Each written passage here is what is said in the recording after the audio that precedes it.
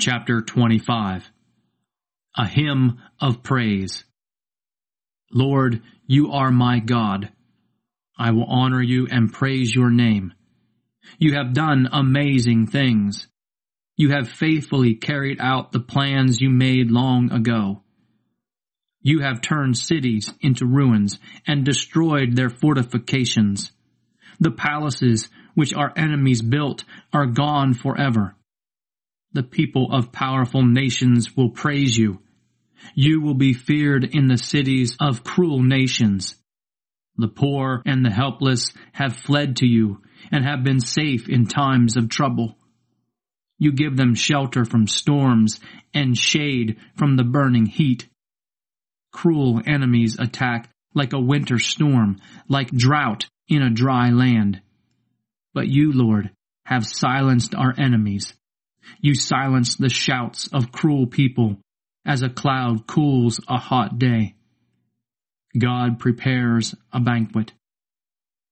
Here on Mount Zion, the Lord Almighty will prepare a banquet for all the nations of the world, a banquet of the richest food and the finest wine. Here he will suddenly remove the cloud of sorrow that has been hanging over all the nations. The sovereign Lord will destroy death forever. He will wipe away the tears from everyone's eyes and take away the disgrace his people have suffered throughout the world. The Lord himself has spoken.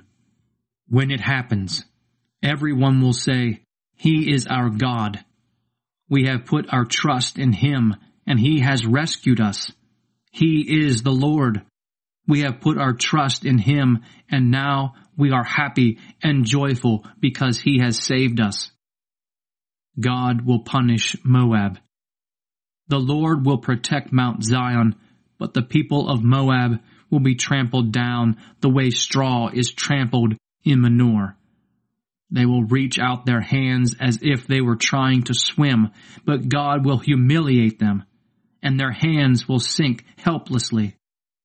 He will destroy the fortresses of Moab with their high walls and bring them tumbling down into the dust.